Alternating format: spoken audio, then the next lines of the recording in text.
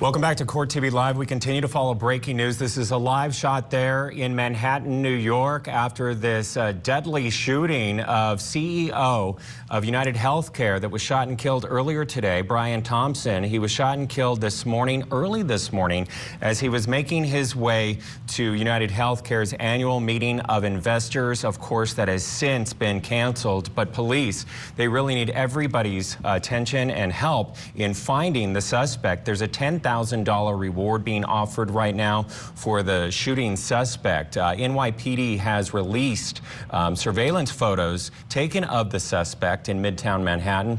He was dressed in all black with a hooded sweatshirt, hiding his face, pointing a gun in front of the hotel, and then fleeing on a bicycle. The suspect wearing a light-colored backpack. And again, Crime Stoppers offering a $10,000 cash reward for information leading to the apprehension of this suspect in the death of Brian Thompson. The hotel where this happened, they have also released a statement, and they write this, quote, "We are deeply saddened by this morning's events in the area, and our thoughts are with the affected by this tragedy. Additional questions should be directed to the NYPD." And the New York Hilton Midtown general manager also, we should know, told CNN that Thompson was not a registered guest at the hotel. So maybe that's where their conference and their meeting was being held today. Maybe he was just passing by for coffee. We don't know. We are just moments away from getting an update. As individuals are making their way closer to the podium, officials are going to give us an update on the death of the CEO. Let's go in. Thank you very much. Good morning, everyone. In Midtown Manhattan early this morning, 50-year-old Brian Thompson, the CEO of UnitedHealthcare, was shot and killed in what appears, at this early stage of our investigation, to be a brazen, targeted attack. This does not appear to be a random act of violence. The victim was in New York City to speak at an investor conference. It appears the suspect was lying in wait for several minutes. And as the victim was walking to the conference hotel, the suspect approached from behind and fired several rounds, striking the victim at least once in the back and at least once in the right calf. Many people passed the suspect, but he appeared to wait for his intended target. The suspect fled, first on foot, then on an e-bike, and was last seen in Central Park on Center Drive early this morning. The victim was removed to Roosevelt Hospital, where he was pronounced. We've been in touch with his family, his friends, and his colleagues, and they are very much in our thoughts and prayers at this hour. The full investigative efforts of the New York City Police Department are well underway, and we will not rest until we identify and apprehend the shooter in this case. The women and men of the NYPD take enormous pride in the work that they do each day and each night to drive down crime and violence in our city. Right now, we are asking the public for your help. If you have any information about this case, call Crime Stoppers at 800-577-TIPS. We have increased the reward in this case to $10,000. I want to be clear. At this time, every indication is that this was a premeditated, pre-planned, targeted attack. Millions of people will be enjoying the tree lighting tonight, among other holiday events, and the NYPD will be out there with them, keeping them safe. For some preliminary details about today's tragic incident, I pass it over to our Chief of Detectives, Chief Joe Kenny. Thank you, Commissioner. The information I'm about to give you is preliminary, as our investigation is continuing. This morning at 6:46 a.m., patrol officers from Midtown North Precinct responded to a 911 call of a person shot in front of the Hilton Hotel located at 1335 Avenue of the Americas. This is between West 53rd Street and West 54th Street.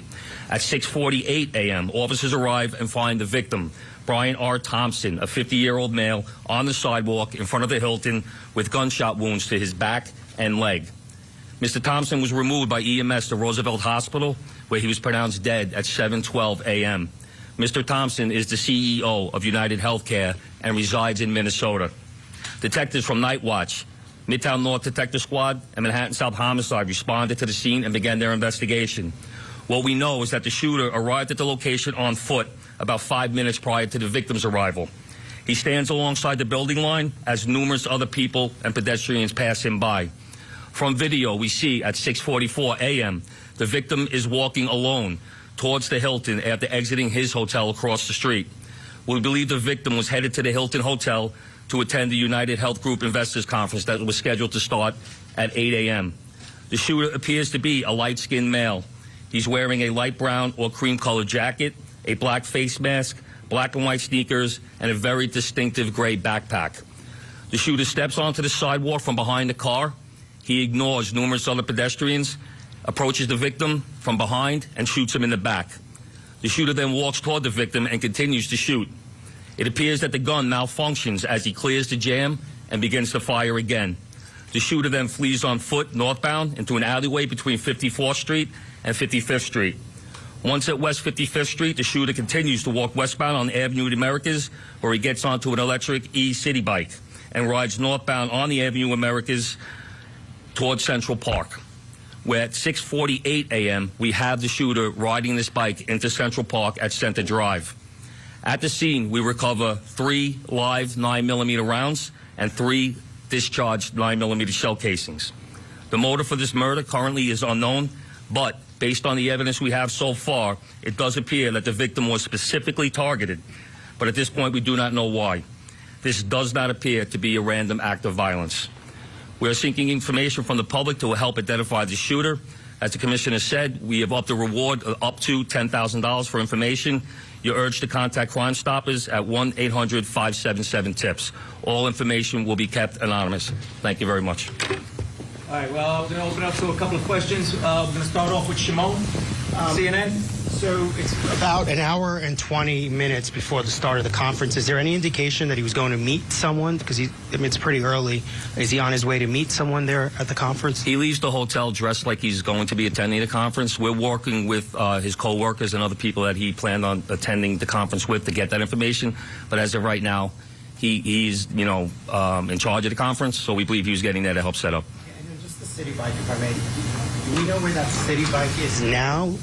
Does he dock it or does he keep riding it? We're still tracking video. The last we see with him on that bike is in Central Park. Is there a way to track that bike? There are GPSs on those bikes. We'll be working with the company. All right, we're going to move on. We're going to go NJ Berkey. Thank you. Chief, were any words exchanged? If so, what were the words? I'm told a cell phone was recovered in an alleyway on his escape route. Does that appear to be connected to the suspect? We're working through that cell phone. Obviously, we'll be processing it forensically. And as far as words being exchanged, we do not have audio of the incident. We only have the regular video. But nothing from witnesses? Nothing from, well, there was one witness standing right next to the victim when he was shot. We're still trying to identify that victim. Excuse me, that witness. We're going to go over to Aaron Katersky. Thank you. Chief, was he checked into the hotel across the street alone? Was he in the city alone? Was he accompanied by anybody? Did he have any known enemies or anyone that you've been able to find so far? Like I said, we're reaching out to law enforcement in Minnesota, and we're also interviewing his co-workers and family members to see if there have been any specific threats against him in the past. As far as who was he in the hotel with, we're doing a search warrant in his hotel room right now. That might lead us, give us some more information. All right, we're going to go over to Dean Moses. A couple of questions. One, based on the surveillance you've seen of this individual, do you feel like he's professional? You mentioned that he did a bullet spell. Do you feel like this was a professional individual who took this man's life? And also, will it affect in any way tree life tonight? I'll answer the part about whether or not he's a professional. That, we have no way of knowing that. From watching the video, it does seem that he's proficient in the use of firearms, as he was able to clear the malfunctions pretty quickly. But as far as the tree lighting, I'll leave that to Chief Madrick. Yes. Good morning, Dean.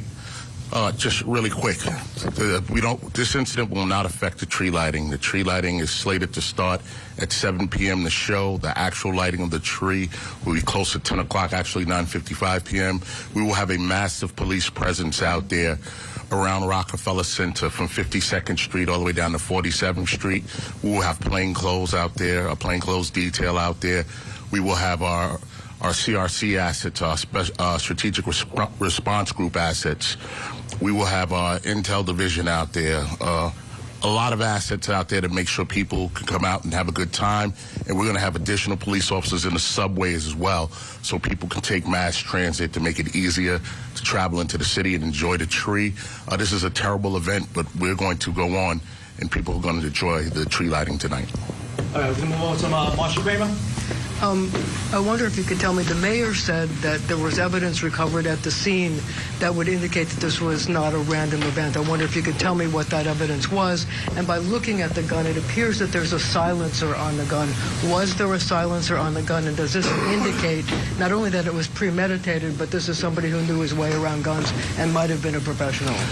Once again, we won't know that until we complete our investigation and identify the shooter or recover that firearm. You see a glimpse of the gun in video, so we're not able to make a determination on whether or not a silencer was used on that quick glimpse of video.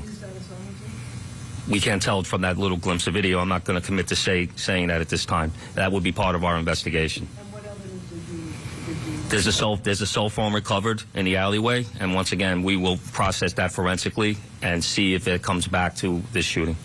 So you don't think that the cell phone was part of Brian Thompson's, was on Brian? Once again, this investigation is less than 5 hours old. That will be part of our investigation.